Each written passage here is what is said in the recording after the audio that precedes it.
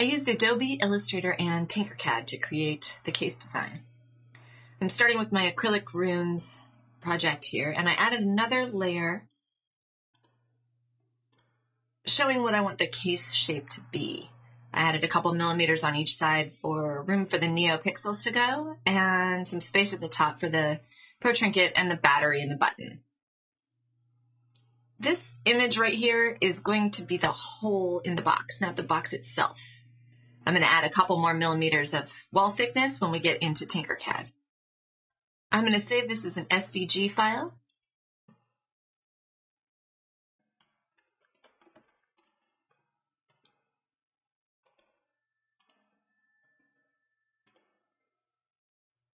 And now I can take my shape and I can import it into Tinkercad. I have a new project here. I'm just going to import that file. I want to grab the dimensions there from Illustrator so that I get it right. I don't know why Tinkercad doesn't like to import the dimensions, but I can grab them from right here. I have 87 millimeters wide and it looks like 94.5 millimeters high.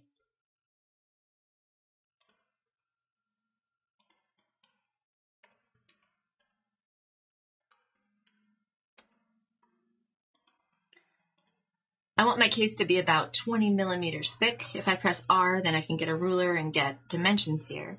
And right now it imported it at 10, so I'm going to go ahead and make that 20. I'm going to make it 25 just because I want a little room to work with. And this is actually the hole in the box that we're starting with. It's not actually the box itself. So let's make it a hole. I'm going to duplicate this so that there are two of them. I'll make the other one solid again. And then I'm going to make the outside walls of the box by adding about 4 millimeters. That's going to give me 2 millimeters on each side. So I'll align these two.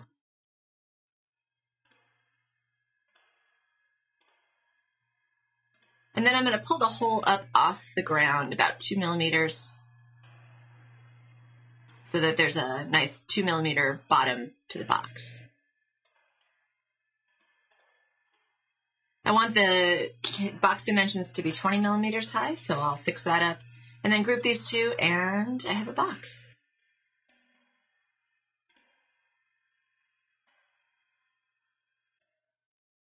Next, I'm going to add a hole for the USB port and one for the on-off switch. Let's have a little more room here. My USB cable is about 8 millimeters by 12 millimeters on the outside. So I'm going to make the box about that size. Let's see, we'll make it 8 millimeters tall and then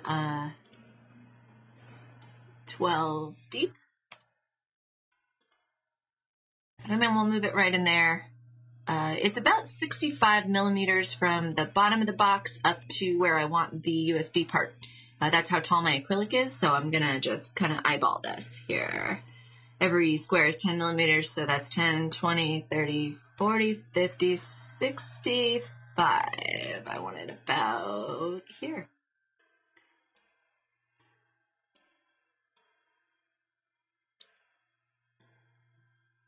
And then I want to align it so that it's centered between the top and bottom of the box.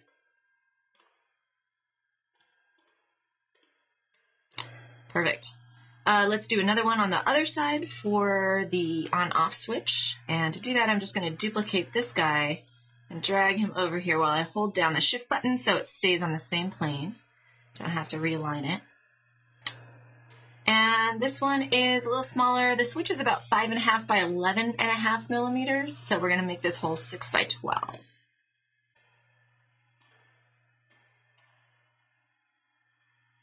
All right, I'm going to group all this together. And now we've got portholes. Portholes.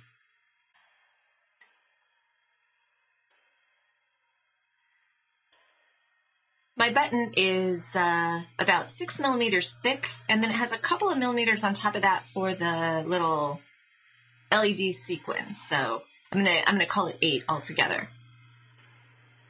I want it pretty flush with the top of the box, maybe a little bit below. So I'm going to make a little pillar that's about 12 millimeters high. and then I'm going to sink it into the bottom of the box a little bit.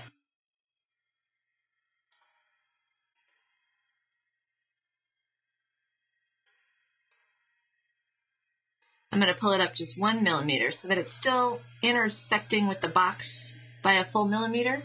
Sometimes in Tinkercad, if you just put pieces on top of each other, then they end up, when they print, they sort of separate. So I like to embed them kind of deeply within each other. Let's align that as well.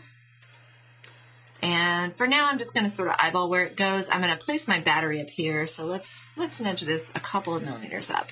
I think that's going to be about good. But what I'm going to do now is do a test print and put all my components in there and see if everything fits. And look at that, it all fits perfectly. But of course, this is not my first print. This is maybe my 5th or 6th print. But eventually, after tweaking and tweaking, I've got it so that it's just exactly perfectly right.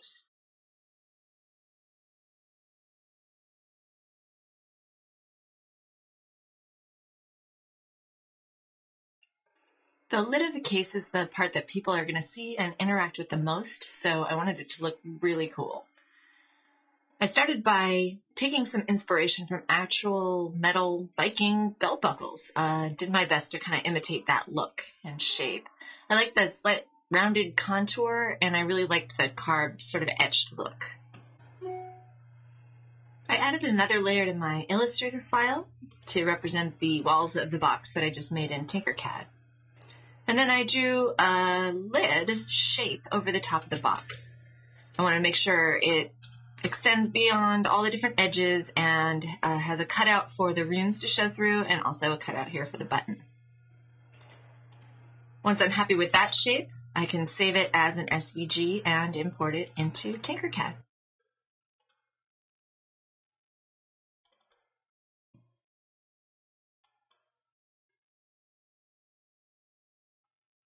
That imported really big, so let me fix the scale again by getting those dimensions from Illustrator.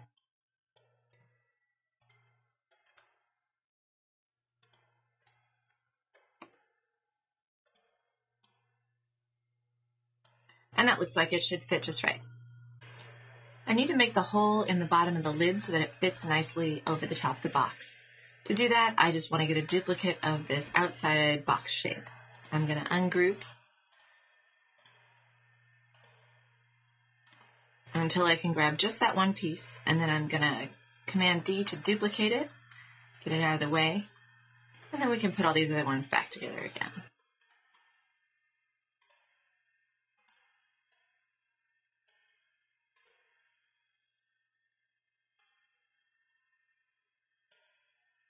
Let's align these two to just make sure that they're going to fit.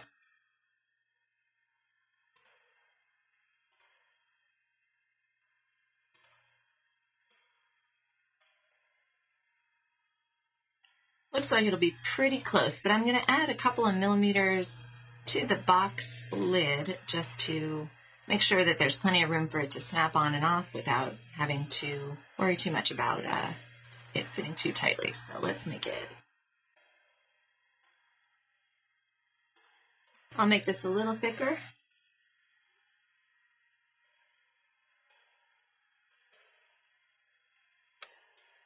So that we have a good amount of overhang. We want about 4 millimeters of overhang here, I think. Turn this one into a hole and group them.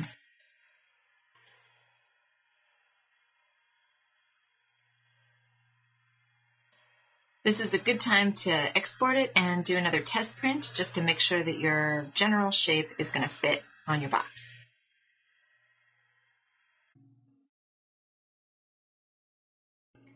Next, I want to do the carving on top of the lid.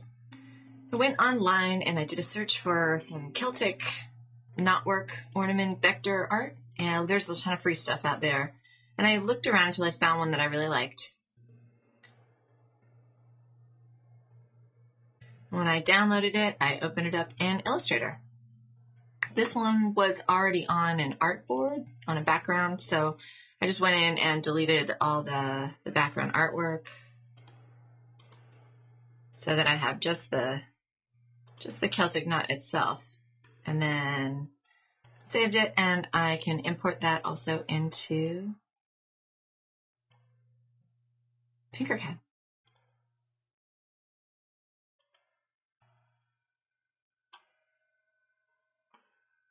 The sizing for this part's not so important. I basically just want to make it look good. So I'm going to drag it around and just kind of smush it until it fits on the lid and looks about like I want. I'm going to make it a little deeper as well. I want the etching to be deep enough that the light will shine through it, but not so deep that it goes all the way through the lid.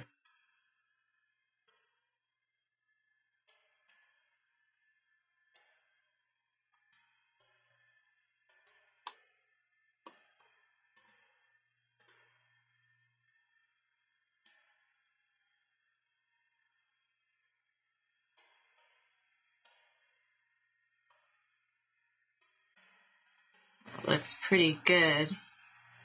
Now I'm going to make this etching into a hole and group the two shapes. Looks like I got it a little too thick in here. It has intersected with the hole underneath.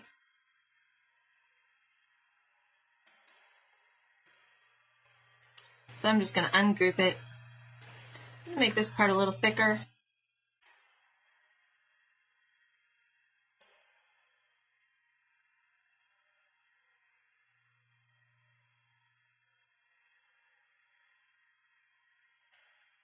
And try it again.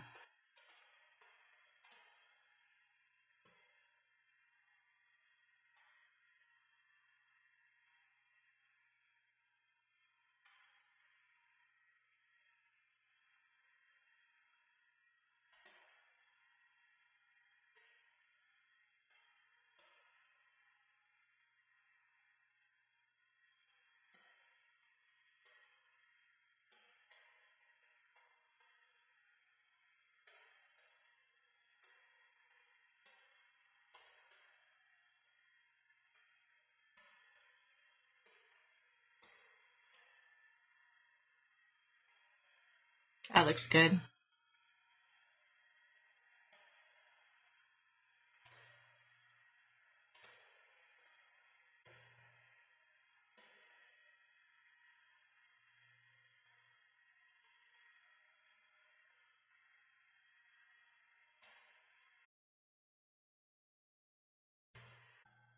The next thing I want to do is I want to bevel the top of this so that it looks a little bit rounder. Right now it's pretty blocky and square. There's not really a good bevel feature in Tinkercad, so you have to sort of make it up. And the way I do that is I'm going to start with grabbing a half sphere, and I'm just going to drag it out until it looks like it's about the size and shape of the bevel that I want on the lid.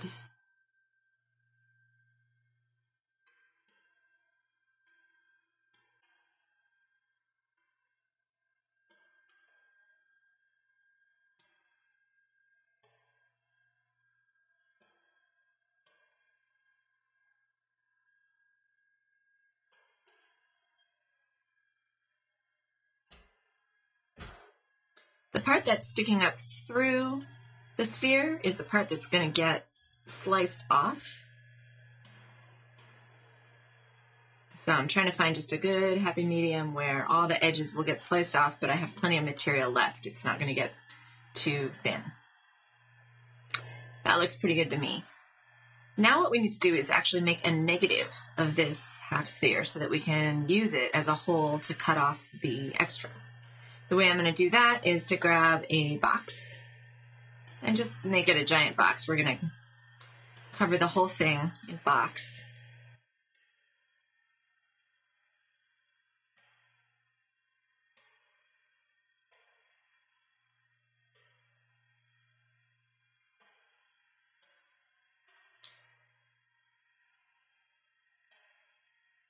And then we're going to I'm going to turn the sphere into a hole and group it together with the box. Oops.